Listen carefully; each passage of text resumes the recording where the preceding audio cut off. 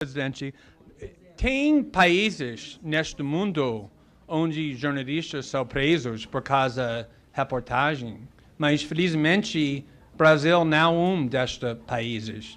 E por causa disso estamos aqui com muita confiança que o jornalismo que estamos fazendo vai ser protegido pela Constituição. Outra coisa muito interessante para mim, muito interessante, muito irônico, é que o partido do governo ficou muitos anos acusando o Partido dos Trabalhadores que eles têm uma mentalidade que, porque Lula era um presidente que fez coisas muito boas para esse país, que ele tirou milhões das pessoas da pobreza, que ele transformou na imagem deste país internacionalmente, ele deve ter impunidade. Deixa Lula em paz, ele fez coisas muito boas para esse país. Na realidade, isso nunca era a mentalidade do Lula. Eu entrevistei o ex-presidente 2 vezes, ele disse ao contrário. Se tem evidência que eu cometer crimes, eu deveria ser preso, independentemente do fato que eu fiz coisas boas para esse país. Mas agora estou ouvindo do partido do governo a mesma mentalidade que eles estão acusando o Partido dos Trabalhadores tem. Sérgio Moro fez coisas muito boas para esse país. Ele botou criminosos na prisão. Ele fez isso.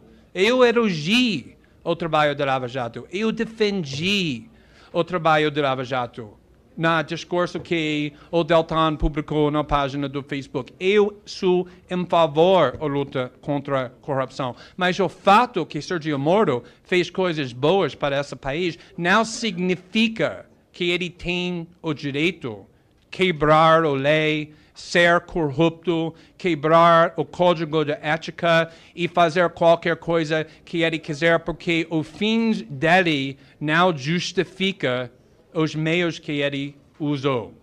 Outra coisa que quero falar é que achei que chamou minha atenção.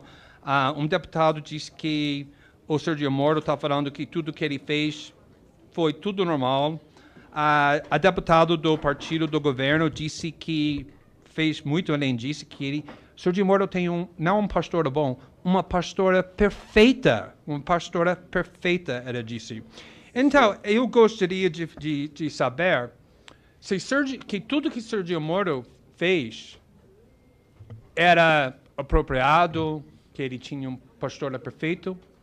Por que ele ficou, nos últimos 5 anos, negando publicamente que ele fez exatamente o que esses documentos estão mostrando que ele fez? Se é totalmente apropriado para colaborar com os procuradores, por que Sérgio Moro e Deltan, no próprio livro, negaram que eles estavam colaborando? Pode ouvir um discurso do ministro Moro negando, quase zombando a ideia, todo mundo está falando que isso é a estratégia do juiz Moro. Ele disse que não, como juiz, eu sou passivo. O juiz, como eu, tem valor, está passivo. Mas, então, se esse comportamento seja apropriado, por que ele negou o tempo todo que ele estava fazendo exatamente o que esses documentos mostram que ele estava fazendo? A mesma questão para a Força-Tarefa da Lava Jato. O Deltan negou muitas vezes que ele tinha preferência nenhuma para um partido ou outro. Mas nós publicamos documentos mostrando a Força-Tarefa da Lava Jato explicitamente planejando como eles podem impedir o retorno ao poder do PT, rezando, o Deltan disse, todos os dias contra o retorno do PT. Eles estavam planejando 12 dias antes do primeiro turno como eles podem impedir a entrevista com Lula que o STF autorizou por causa, nas palavras da Força-Tarefa da Lava Jato, eles tinham medo que isso vai ajudar Fernando Haddad ganhou a eleição. Então, todas as coisas que Deltan e os procuradores ficam 5 anos negando, esses documentos mostraram que eles estavam fazendo explicitamente. Por que, se eles têm uma pastora perfeita, se tudo é normal, eles negaram isso? É isso que quero saber. Também gostaria de falar um pouco sobre esse exemplo com a divulgação das conversas entre Lula e Dilma. Na realidade, naquela época, tinha um juiz, o ministro do STF, o relator do Lava Jato, que concluiu que o que Sérgio Moro fez naquela época não era autorizado, mas foi ilegal. Isso é a diferença entre o que Sérgio Moro fez quando ele divulgou naquelas conversas e o que nós fazemos.